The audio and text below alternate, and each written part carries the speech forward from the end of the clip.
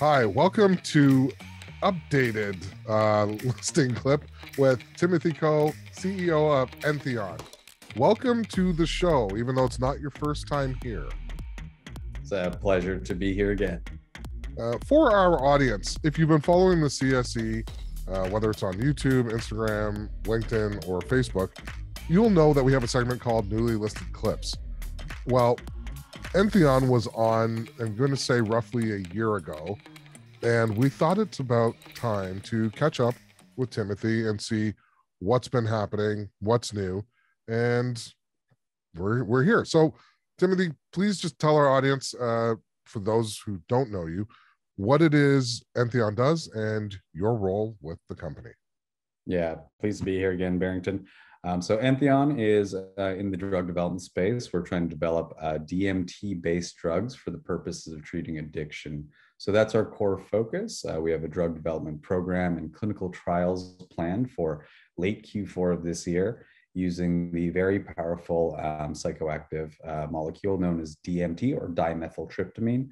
And the premise behind that is that for those that suffer from addiction, there is generally sort of internal subject matter material that they're not able to really access.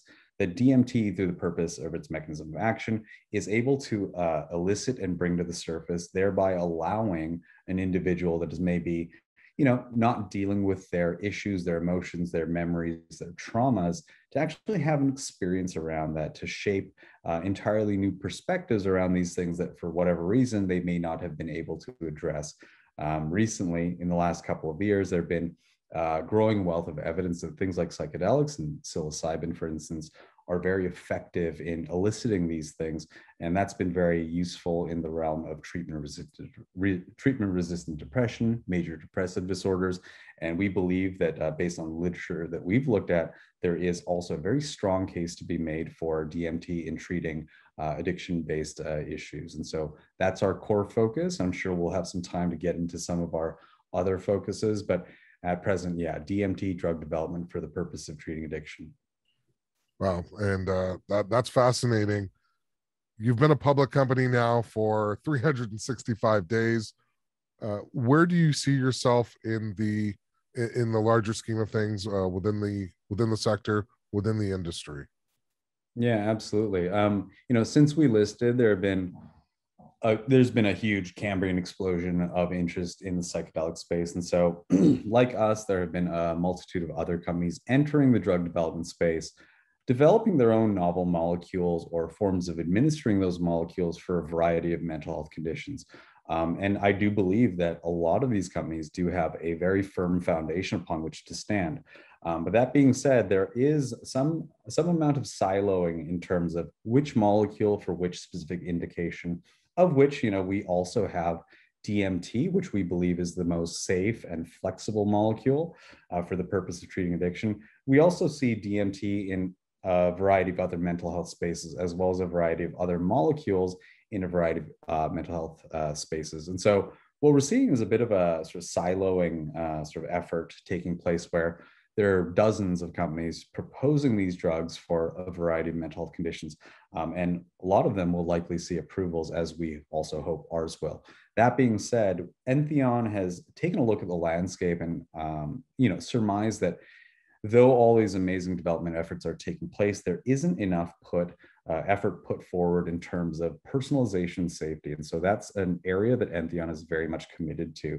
And so if anyone's been keeping track of our news releases that have been going out in our corporate developments, we're taking a very committed approach to personalization in the genetic space, as well as within electroneurophysiology. And these are sort of big words and big concepts, but the premise is that we believe that as the science evolves and as we evolve our understanding of the literature as well as clinical research, we can use genetics to further enhance our understanding of individual patient variability.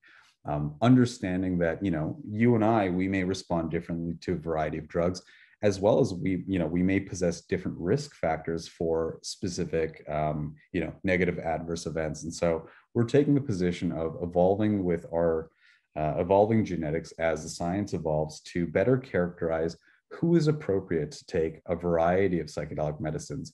So we acquired a company called Halogen Life Sciences as well as recently acquired a company called Lobo Genetics to further that aim to advance our understanding of genetics, not only to service our own DMT development efforts, but to service the already existing psychedelic therapy space, as well as the broader psychedelic space as it comes online over the course of the next 5 or 10 years. So the genetics testing, as we develop it further, is intended to provide patients as well as physicians a better understanding of what the risk factors and appropriate drugs are, whether that's ketamine or psilocybin or MDMA. We're trying to develop an additional safety protocol or safety layer so that ultimately that individual that's taking that very brave step of saying, I want to get better. I'm, maybe acknowledging for the first time that I'm tired of feeling the way that I feel. Entheon is really committed to capitalizing on that moment of willingness and ensuring that they don't waste their time getting ineffective treatments or drugs that aren't appropriate for them, or at the worst, drugs that might elicit negative adverse events for them. And so we're committed to personalization in that regard. And so, yeah, we're trying to be collaborative and service the broader psychedelic industry, not just our own internal siloed aims. Now, what about the genetics test kit? Does that fall in to what you're doing? And can you elaborate just a little bit on that? Absolutely. Yeah. The genetics test kit is currently available within Canada and the US. We only recently launched in the US.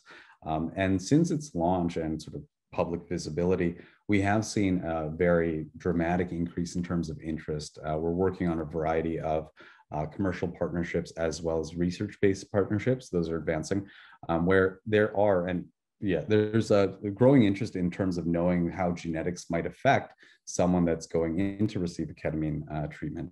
Right now, our genetic test kit is focused on 5 biomarkers, and we're looking to expand that. And we're in the process of recruiting additional advisory firepower to inform that process. But presently, what the genetic test kit looks at is a variety of biomarkers that are associated with increased risk of psychiatric disorders, understanding that there are certain psychedelics in certain people that can elicit a psychosis or a schizophrenia response. And then additionally, there are metabolic factors that will indicate whether an individual is more or less likely to have a strong metabolic response or a weak metabolic response, ultimately potentially contributing to whether a person has a stronger or weaker than intended drug treatment that might result in unexpected therapeutic outcomes. And so, yeah, that's what the kit presently looks for within the ketamine bucket, as well as within the broader serotonergic bucket. And of course, science evolves on a continuous basis. We've recently seen MindMed identify a biomarker that is specific to LSD metabolism. And so we're constantly looking to include more information and refinement into this test and iterate it and evolve it as the science gets produced and as we produce the science. Seems like something new is coming out every single day to further enhance our knowledge and understanding with this. And to that end, clinical trials. These are expensive. How is your cash position? We're currently sitting on approximately $3.5 million. So that's, it's adequate for us to carry out our current endeavors and development plans. That being said, we do understand, obviously, that the full clinical development pathway takes multiple rounds of clinical trials, for which there are hundreds, if not thousands, of patients that require to be recruited. So, inevitably, we will need to go back to the market for additional financing. But, we are trying to progress and de-risk as much as we can. And so to that end, we have preclinical and clinical trials planned for initiation prior to the end of the year. And we're very confident, based on the literature, that the results of that will demonstrably show that there is safe usage of DMT in humans. And then following that, there are a variety of additional efficacy trials within the nicotine, opiate, and alcoholism space that we're pursuing, for which, of course, we will need to go back to the market to request additional financing. And of course, you can't do it alone. It looks like you're surrounding yourself with some pretty smart people and a good team. What is next on the horizon for Entheon? Yeah, with a lot of really interesting developments, super exciting for us. For those that are in the know or have been paying attention, we've recently announced an observational study with Heading Health, just to sort of exemplify some of our ambitions in terms of the biomarker discovery space. We are engaging in a trial or a study with Heading Health. They're an Austin-based ketamine clinic. We're going to be taking a look at EEG, or electroencephalogram, looking at the neurophysiology of an individual as they undergo a ketamine experience. And we're also going to be looking at genetic associated differential response to see that if there are people that possess these specific ketamine biomarkers or ketamine metabolism biomarkers, whether they have a stronger or a weaker subjective experience.